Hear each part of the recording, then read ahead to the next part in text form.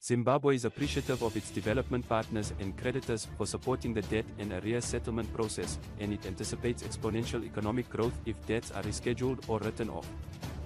Zimbabwe's economy is already expanding at a rate of roughly 5% annually, mostly due to the mining and agricultural industries.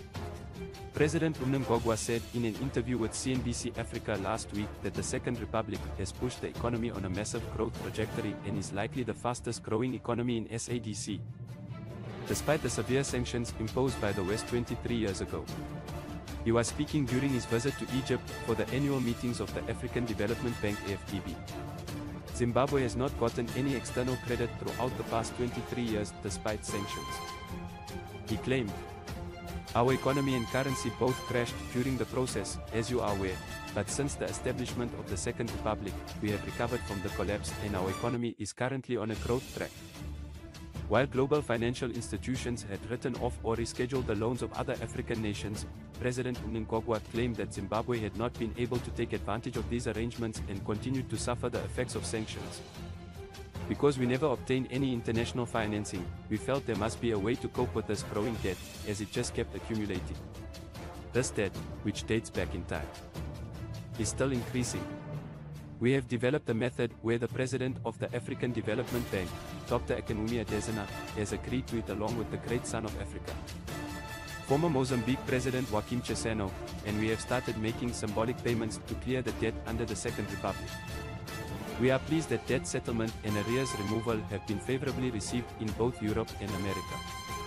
They had the opportunity to visit America, and when they did, they were welcomed and the reception was overwhelmingly good," the president stated. Zimbabwe has had 5 structured conversation platform meetings so far in an effort to work with its creditors and development partners to resolve its debt and arrears problem. Zimbabwe owes a total of $17.5 billion in debt, but President Mnangagwa declared that world collaboration is with us after the debt and arrears resolution process got underway. He stated that while the debt and arrears process is ongoing, the government is still looking into measures to grow the economy. "Everyone can see that Zimbabwe is expanding. You may be aware that during the last 3 years, the SADC's GDP has grown by almost 5% annually. Everyone acknowledges that we are developing more quickly thanks to sanctions, thus it is imperative that we rejoin the Committee of Nations and cooperate." He said that the mining industry's output increased from $7 billion in 2017 to over $6 billion last year. By the end of this year, Zimbabwe wants to make the mining industry a $12 billion industry.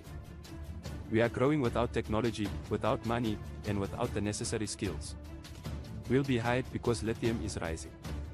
Zimbabwe is accessible for trade, but not for mistreatment. Investors will come to Zimbabwe knowing that we are the proprietors of the resources and that these resources have to benefit our people," he added.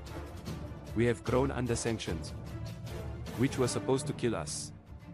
According to President Mnangagwa, Zimbabwe has implemented a series of economic reforms aimed at providing comfort to foreign investors. He promised that more will be done to make Zimbabwe more competitive. To make it easier to conduct business, infrastructure like highways and airports will also be modernized. In the meantime, Mnangagwa's administration has reversed earlier statements that the election date will be announced yesterday, leaving Zimbabweans in the dark as they wait for important information regarding the timetable of approaching elections. The election proclamation will be published in due course.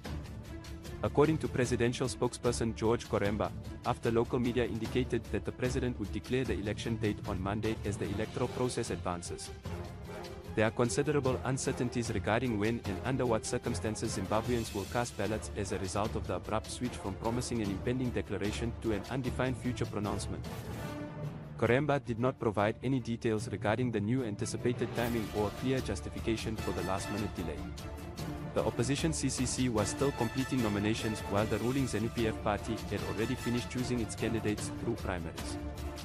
Based on earlier indications from the president's administration, both parties seem to be preparing for elections in the upcoming months.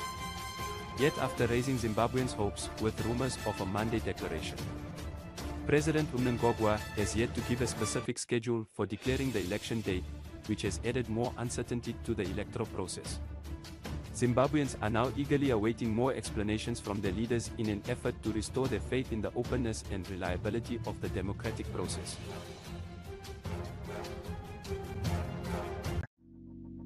Let it go.